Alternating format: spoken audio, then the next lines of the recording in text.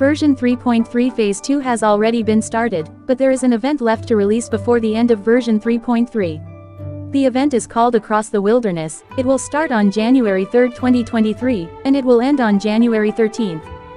This is an event where you need to collect wilderness balloons placed by the Adventurers Guild, and get special rewards. During the event, the Adventurers Guild will be hosting an event, where you need to collect balloons in the wilds.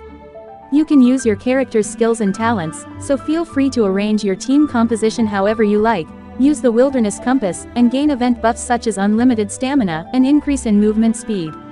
To unlock Across the Wilderness event, you need to reach Adventure Rank 20, and complete the Prologue Act 3.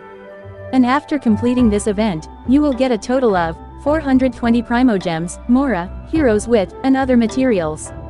So, are you excited for the Across the Wilderness event?